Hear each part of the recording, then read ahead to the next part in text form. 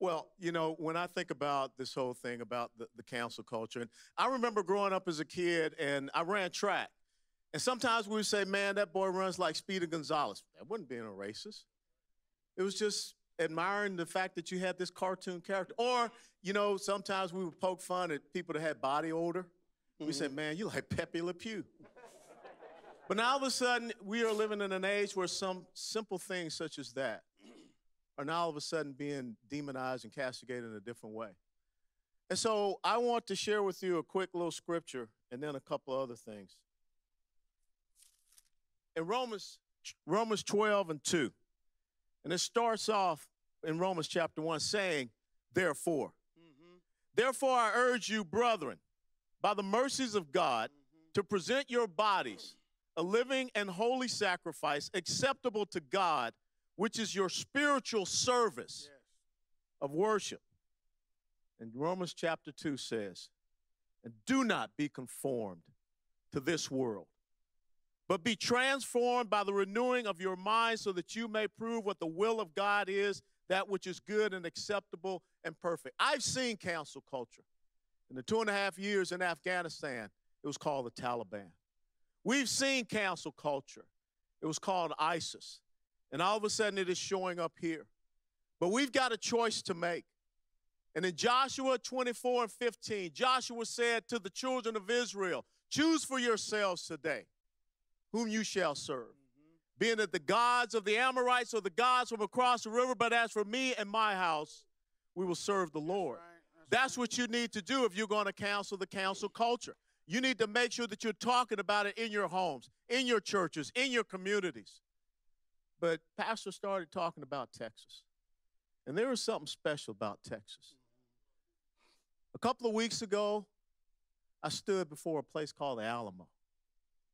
It was the 185th remembrance of the fall of the Alamo.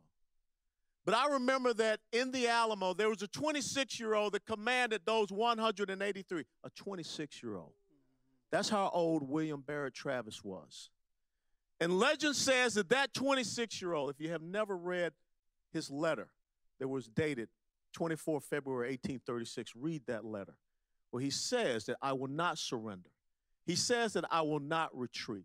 He talks about his own honor and the honor of his country. And he closed that letter with those incredible words, victory or death. But legend says that there was a time that Travis brought all of the men together in the Alamo. And he drew a sword. And he drew a line in the sand. And he said, if you stand with me and you stand for liberty and freedom, come across this line and stand with me.